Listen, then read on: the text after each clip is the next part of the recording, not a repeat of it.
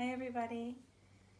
So this is something that I've kind of thought about doing in the past, but now that I am not teaching any live yoga classes, I have quite a bit of time to, try new things. Today I'm going to be reading to you this book called The Yamas and Niyamas, Exploring Yoga's Ethical Practice by the amazing Deborah Adele. This book is very popular in the yoga community. A lot of my yoga friends have read this, and it's one of the books that we turn to. It's just one of those that we turn back to and reopen every once in a while. If you're unaware of the full yoga practice, the yoga postures are actually only one part of an 8-part path of the yoga practice, the yoga lifestyle. Deborah does a way better job at explaining all of that than I do, so we'll dive into this book. But before we get started, I just kind of want to give a little, why I'm choosing to do this. Personally, I love being read to. I have an app called the Insight Timer, and it's a meditation app. And I listen to recordings of guided meditations, but also people reading simple stories and things like that. It's very soothing for me, and I thought maybe I could help offer that for you as well. Maybe you can find this very relaxing, and it's great as well if you're really interested in exploring deeper into the yoga teachings and philosophies. I will leave a link to purchase this book through Amazon. I don't think it was that much for me. I didn't look up the price, but I think it's a rather affordable book, and it'd be great to add to your collection if you're really interested in learning more. So anyway, we'll get started. I'm only going to read a little bit a day. And today I'll be starting on page 15. And then I'll do chapter 1 next time. If at any time you have thoughts that arise or something you would kind of like to discuss, I'm always open to that. You can leave a comment in the comment section. But yeah, we'll get started. So Deborah says, what are the Yamas and Niyamas? The Yamas and Niyamas are foundational to all yogic thought. Yoga is a sophisticated system that extends far beyond doing yoga postures. It is literally a way of living. Yoga is designed to bring you more and more awareness of not only your body, but also your thoughts. The teachings are a practical, step-by-step methodology that brings understanding to your experiences, while at the same time pointing the way to the next experience. They are like a detailed map, telling you where you are and how to look for the next landmark. They facilitate taking ownership of your life and directing it toward the fulfillment that you seek. The Yamas and Niyamas may be thought of as guidelines, tenets, ethical disciplines, precepts, or restraints and observances. I often think of them as jewels because they are the rare gems of wisdom that give direction to a well-lived and joyful life. In yogic philosophy, these jewels sit as the first 2 limbs of the Eightfold Path. The first 5 jewels are referred to as yamas, a Sanskrit word which translates literally into the word restraints and includes non-violence, truthfulness, non-stealing, non-excess, and non-possessiveness. The last 5 jewels are referred to as the niyamas, or observances, and include purity, contentment, self-discipline, self-study, and surrender. Many guides to ethical conduct may leave us feeling overwhelmed with concepts or boxed in by rule sets. Yoga's guidelines do not limit us from living life, but rather they begin to open life up to us more and more fully, and they flow easily into one another in ways that are practical and easy to grasp. Nonviolence, the first jewel, sits as the foundation to the other guidelines, which in turn enhance the meaning and flesh out the richness of nonviolence. Nonviolence is a stance of right relationship with others and with self that is neither self-sacrifice nor self-aggrandizement. This tenet guides us to live together, share the goods, and do what we want, without causing harm to others or ourselves. Truthfulness. The second jewel is partnered with nonviolence.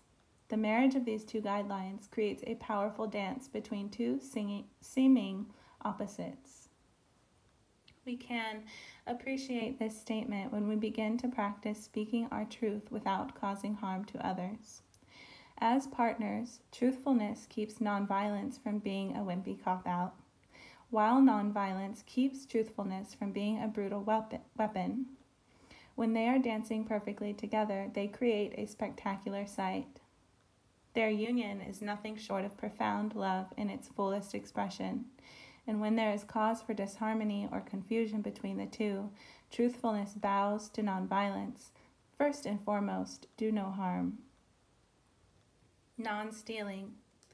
The third jewel guides our attempts and tendencies to look outward for satisfaction.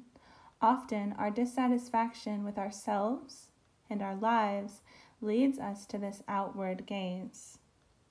With a tendency to steal what is not rightfully ours, we steal from the earth, we steal from others, and we steal from ourselves.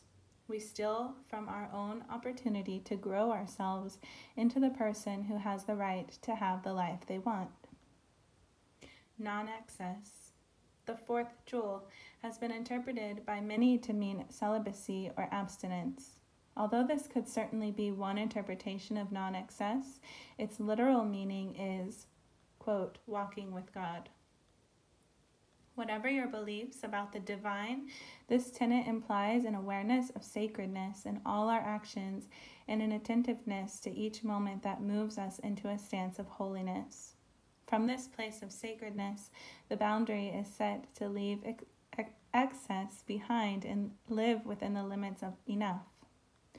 If we have been practicing non-stealing, we will automatically find ourselves primed to practice this guideline. Non-possessiveness. The fifth jewel and last of the guidelines, known as the Yamas, liberates us from greed. It reminds us that clinging to people and material objects only weighs us down and makes life a heavy and disappointing experience. When we practice letting go, we move ourselves towards freedom and an enjoyment of life that is expansive and fresh.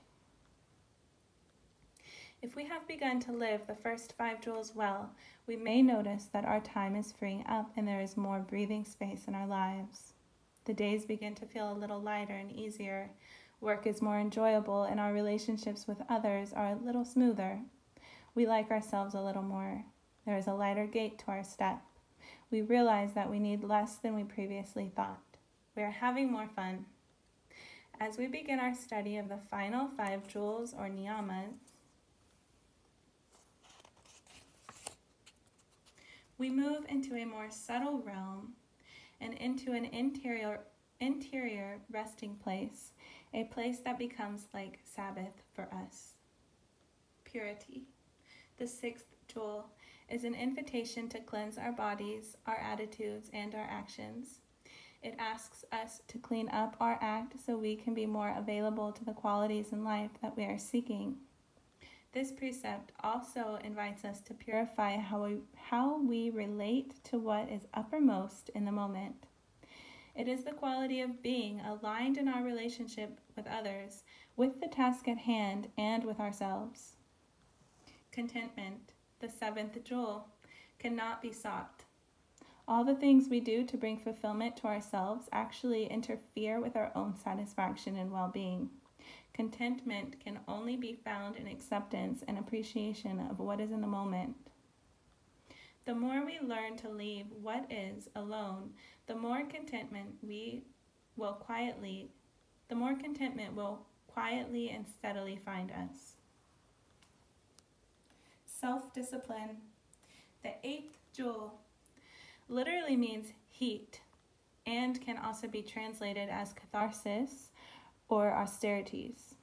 It is anything which impacts us to change. Change makes us spiritual heavyweights in the game of life. It is preparation for our own greatness.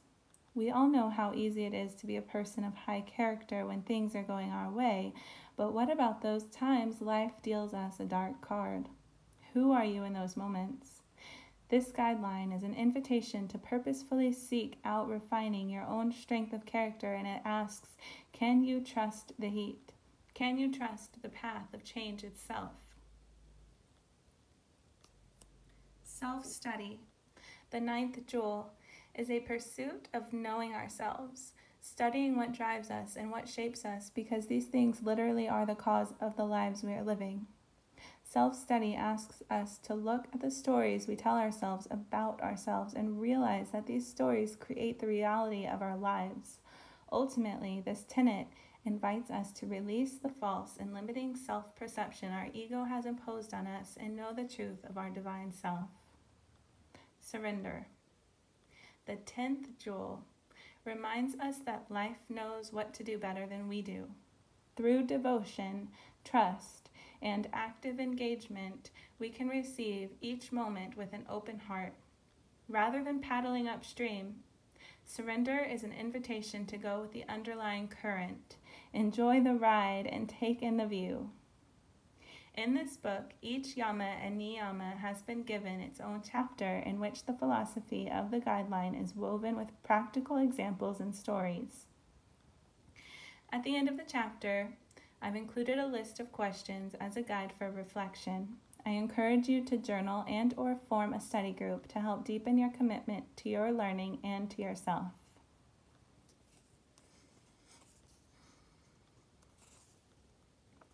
So next time we will begin with the first Yama, ahimsa, or nonviolence.